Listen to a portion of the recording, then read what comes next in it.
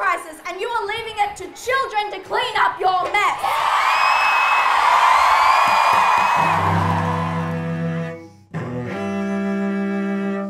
When she plays, she loses herself in that music, and it's so lovely. Music plays a very important role for Daisy in enabling her to have some release from the concerns about what's happening with the climate and the environment as a result of climate change. Hey, I'm Daisy Jeffrey, and the strike is happening this Friday. Come down to fight for your future, for a safe future, not only for our generation, but for those to come, and for First Nations climate justice. It's going to be an incredibly beautiful day. Love you all, see you there. We're encouraging people to come to the strike, mostly through social media. I'd say Instagram has actually probably been our best tool. I mean, memes are always a success, everyone seems to love those. Also, Facebook is where our event is at, and that's probably where we reach an older demographic, which when I say older, it's like 18 onwards. My grandfather, he was a coal mining engineer. It actually goes way back on my dad's side of the family. Coal mining was so important to his identity. As we transition to renewable energy, it's really important that we're not leaving anyone behind. Unemployment hurts people too.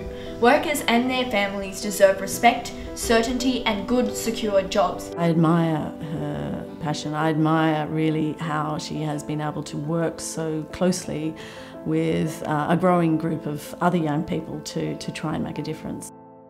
Everyone needs to be out on strike today, everybody, because this is the only way we are able to take action. We are actually at a point where only public opinion can force our government to do something. Public opinion has to corner our government into really taking legitimate action to address the climate crisis. There's been an overload of news about the climate crisis, and at a certain point you just shut off. And I think that's what I was doing until I got involved with the climate strikes.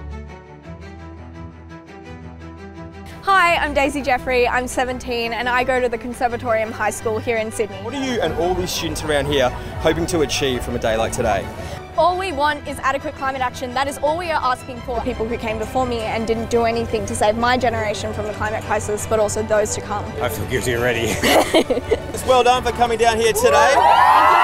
I feel really passionate about this issue. I think it's the defining issue of our generation. Our numbers have been increasing greatly. We've seen the public really starting to care more about the climate crisis. We need a planet that is livable, and scientists have been telling us over and over again, and even more so now, that we are running out of time. Today we have 3 demands for our politicians. 1. No new coal, oil or gas projects, including the Adani Carmichael mine. 100%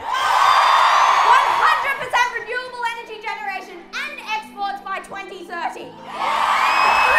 Fund a just transition and job creation for fossil fuel industry workers and communities. We know politicians are listening, but they're not acting.